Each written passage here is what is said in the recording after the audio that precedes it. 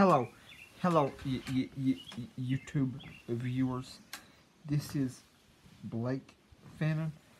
Please listen to me very, very, very closely. Have you ever worked in public and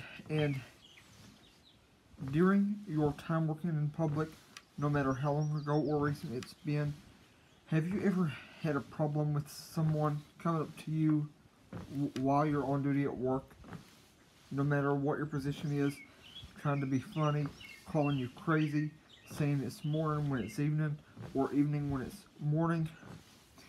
Have you ever had trouble with people coming up to you saying things trying to be funny that have either scared you, ticked you off, got on your nerves, or made you mad? Has anyone ever come up to you when you've been mad, worried, or scared up and said, "Hey buddy, you're about as crazy as I am"? Or has anybody ever come up has anybody ever come up has anybody ever come up to you at 3 in the afternoon and said, "Hey buddy, morning, morning"? Or has anybody ever come up to you at 8 or 9 a.m. and said, "Hey buddy, evening, evening, good evening, good evening"? And yet they know it's morning time. Has anybody ever come up to you and said something like, "Hey buddy, you're crazy," or have they said or done anything else stupid, just trying to be funny to you? Well, let me tell you, it's been a long time ago since that's happened to me, but in my 3+ years of working at Walmart, that used to happen to me every day of my life. There was a season in there almost a year or two ago when people would come in and come up to me trying to be funny. One guy jokingly called me crazy. One guy jokingly called me crazy, and he thought that was the most funny thing on earth. But as he left Walmart that day was when I was still working at the entrance door.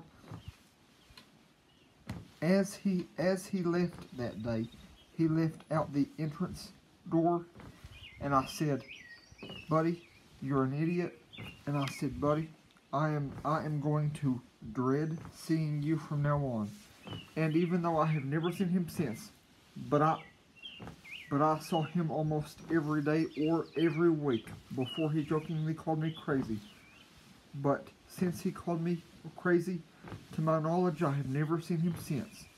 Ever since that day, I have been either worried, concerned, scared, afraid, or terrified, depending on what mood I was in, or if there was anything else bothering me or not. But even when I have been in the best mood ever, nothing bothering me, nothing worrying me whatsoever. Even when nothing else was bothering me, worrying me, ticking me off, or making me mad, or scaring me in any shape, form, or fashion, I have been standing at my post at Walmart for months on end, at my former post at Walmart for months on end, thinking to myself, worried and concerned that someone, not specifically him, but I've been worried or concerned that someone, no one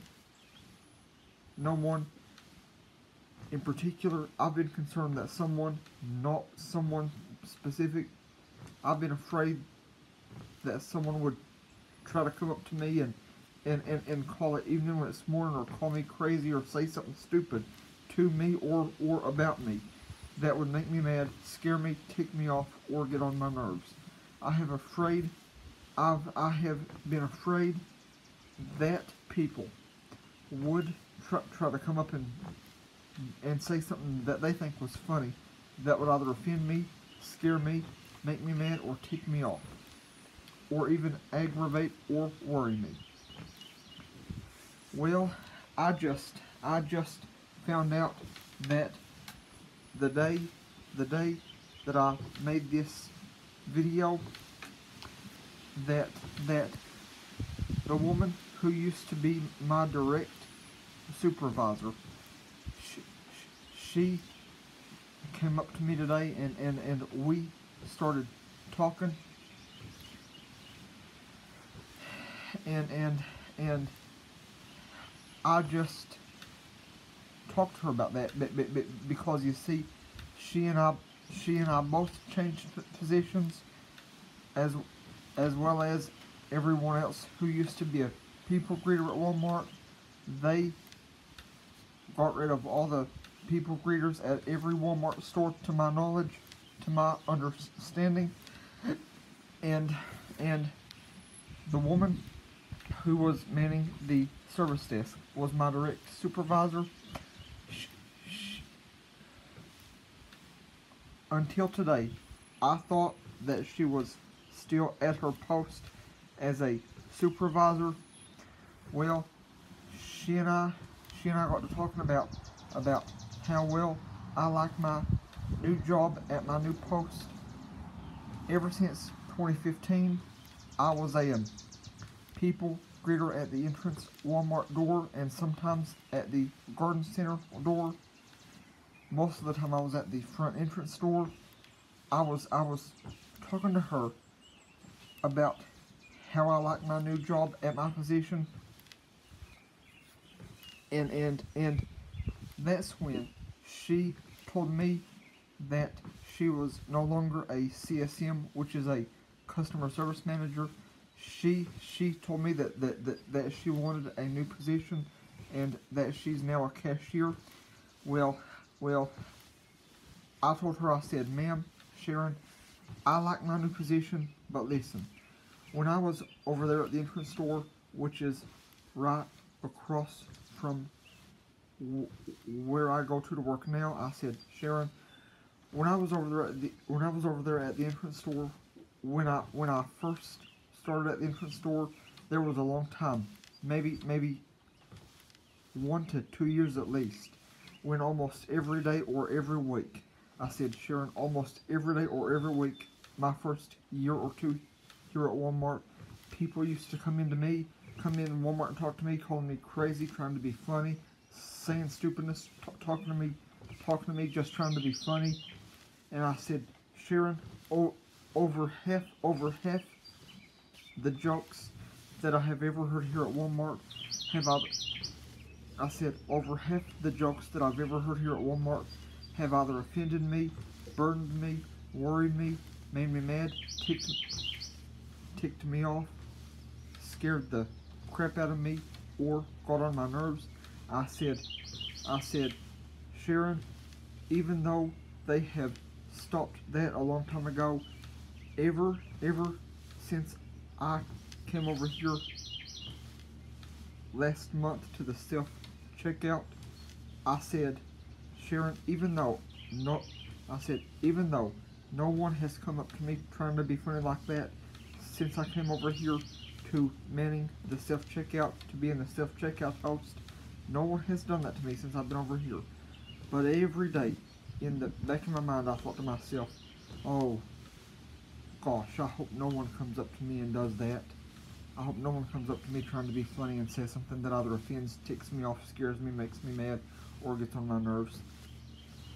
I said, Sharon, I cannot tell you how many days, how many weeks, how many months I have stood there at my post, working at the front entrance door to Walmart, hoping, praying, and being nervous, scared, or concerned that someone would come into Walmart saying something or doing something, trying to be funny, that would either scare, make me mad, get on my nerves, or tick me off. And I said, Sharon, I would have talked to you about this before, but I have had a strong fear of authority for years. And then after I told her that's that's when she told me that she's just a cashier now, and she said, Blake, don't worry, if that ever happens again, come to me and I'll go with you to management and help you talk to him. And I said, Sharon, and I said, Sharon, one time someone came up to me a long time ago over at the entrance store, and he said, hey buddy, you're about as crazy as I am. And I said, Sharon, that really made me mad, ticked me off, made me worry and got on my nerves. And then that's when she said, Blake, don't worry, if that ever happens again, come to me and I'll go with you and talk to management. She said, Blake, if that ever happens again, just go and talk to management. And I asked her if she would go with me if that ever happens again, and she said she absolutely would. And YouTube viewers, now like I said, that one guy coming up to me a long time ago, jokingly calling me crazy, that guy had me so scared to death for reasons I'd rather not go into about him going back in Walmart and saying something or doing something, trying to be funny. I was so scared for months on end that he would come back into Walmart and say something or do something that would scare me, tick me off, make me mad, or get on my nerves. YouTube viewers, that is one of the reasons, not the only reason, that is one of the reasons I have made so many videos about fear. YouTube viewers, if you have fear and you want to watch one of them, just go to YouTube or the YouTube app, type in my name, and then type in fear. Type in B-L-A-K-E space F-A-N-N-I-N space F-E-A-R. That's all you have to do to watch them. But anyway, YouTube viewers, if you ever have any problem like that where you work, if you ever have any type of problem like that where you work, don't sit and worry about that for months on end like I did. Don't be concerned. Don't be worried over it. Read Isaiah 41, Isaiah 53 and 54, and 1 John chapters 1 and 4, Mark 11, and Matthew 5 through 7. And then ask the Lord, ask Jesus, ask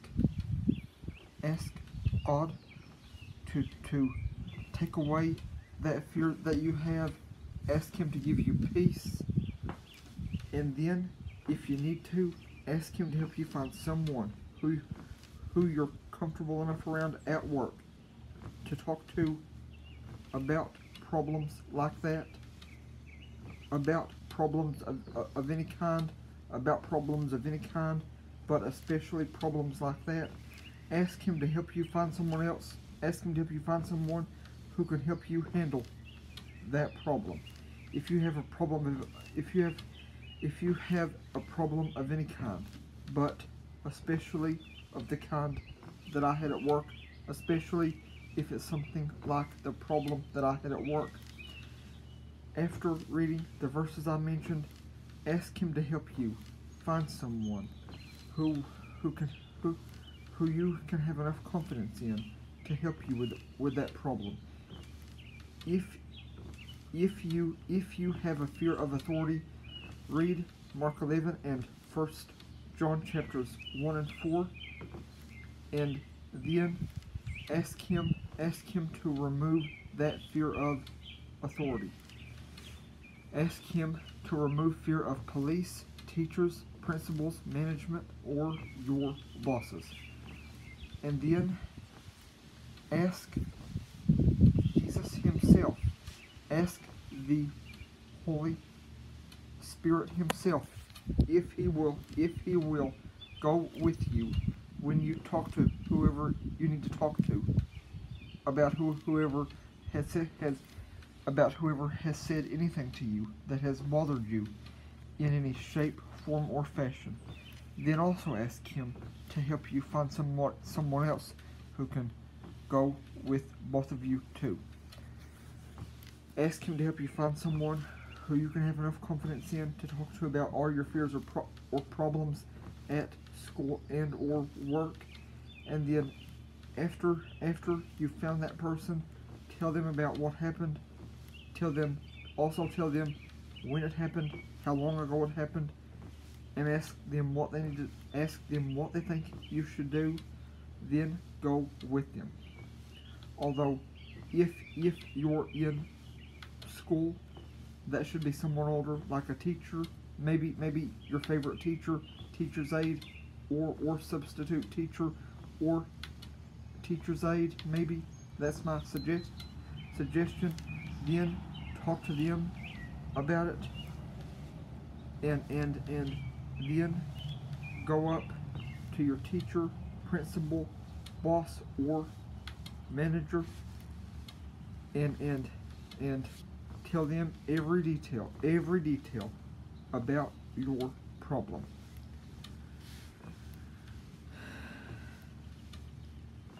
Because listen, that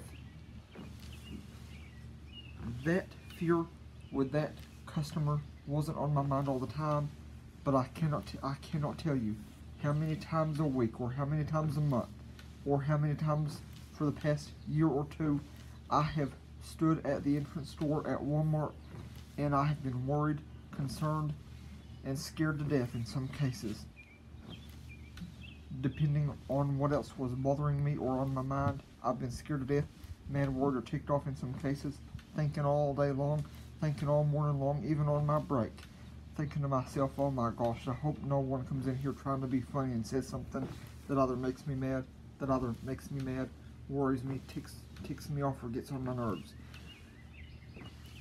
YouTube viewers, as far as I'm concerned, that problem is taken care of now.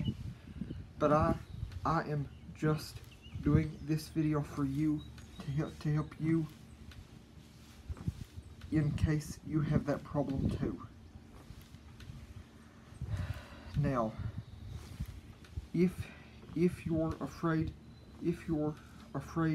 you won't be forgiven of something that you said or done, read Lamentations 3 and 1 John chapter 1 up to verse 9 at least. And then before you tell anyone else, ask God to help you too with every detail of this issue. Whatever's bothering you, worried you, ticked you off, or made you mad, or whatever's on your mind.